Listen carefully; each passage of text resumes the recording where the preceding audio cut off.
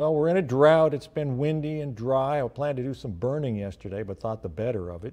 It's still fire season. KRCR News Channel 7's Cassandra Gutierrez was there today when firefighters put out some spot fires along Interstate 5 near Gas Point Road in Cottonwood. And she joins us live now from CAL FIRE in Redding. Cassandra.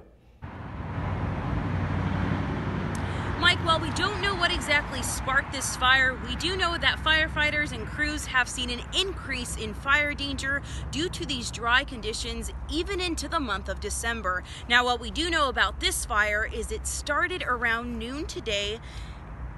There was a total of 6 small spots of fires along I-5. Luckily, firefighters were able to prevent this from spreading and had the fire out within an hour. 4 different engines were called to the scene, including Shasta County Fire, Cottonwood Fire, Anderson, and CAL FIRE.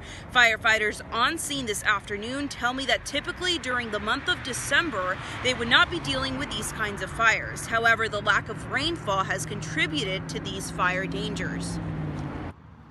With the dry conditions that we've had for a long period of time, we're going to continue to see these fires until we start getting some rain. Until it rains, any type of equipment used, mowing your lawn, it has the potential for starting a fire. Debris burning, if we have a windy day like we did yesterday and the day before and your fire's not 100% out, they can escape and start fires. So until we get rain, we're going to be dealing with this type of stuff every day.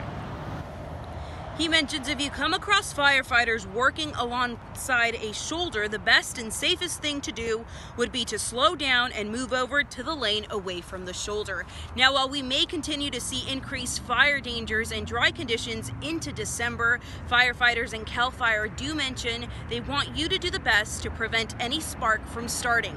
For now, reporting live from CAL FIRE in Shasta County, I'm Cassandra Gutierrez, KRCR News Channel 7, the North States News.